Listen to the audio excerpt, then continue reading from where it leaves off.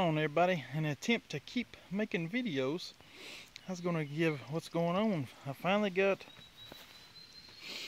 the new tires, new belts on the snapper. Now, what happened is, those belts was extremely back ordered, right? I don't know if you heard me say that. Well, Parts Tree, I called them after about over a month.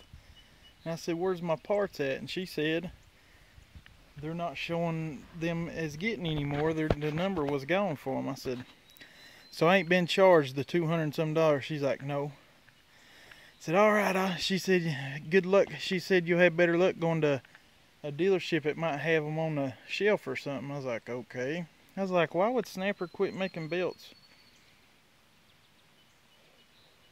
So I went to Jack's Small Engine.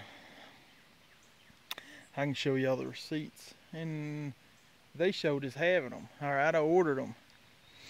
That same night that I talked to her, I got off the phone with her, ordered them on Jack's.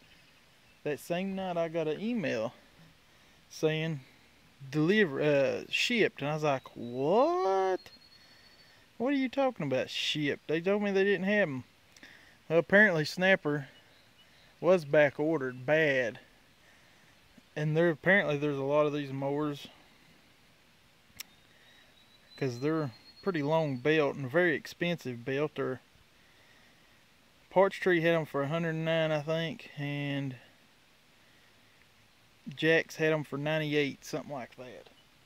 So I ordered them. So now I got two sets of them. So I got over $400 in freaking belts. Yay me!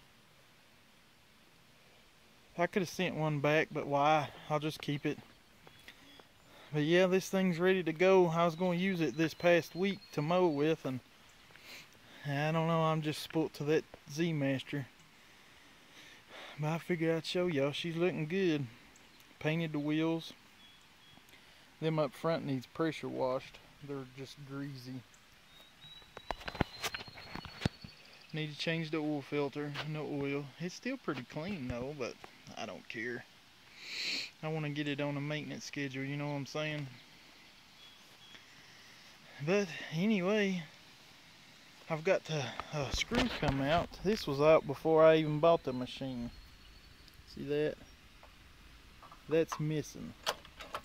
Now I don't want that to come loose or anything. This thing's very good on fuel. I've only fueled it up one time.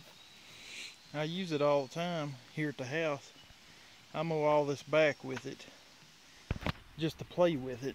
And then I took it on one big job that was, God, that grass was high as that gas tank.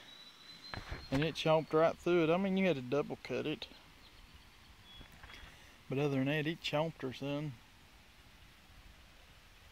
Very impressed with this machine. Well worth the money I give for it. And anyway, I'm just going to call this video over. I'm just going to let you know I finally got the tires on. Took the tires off with the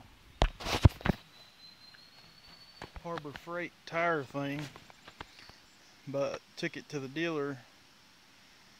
not the dealer, the dang tire place, and they put them on for $6. They both had inner tubes. And the wheels was bent real bad. You could tell where he had slid or something and damaged the wheels. So I know that's why the tube was in there. So it's got new tubes in it too, just in case, but straighten the wheels out. It took a while to straighten them wheels out now. Reshaped them back to where they almost perfect. But here's what I used. It's a Harbor Freight tire changer. It got a little rough with those tubes in there, so just let the garage do it. I think they charge $6, so no big deal. But I gotta get ready to get mow. It has rained here for the last, I don't know how many days. I lost count. Since Thursday, and today's Sunday, so that's it. I guess I'll catch y'all later.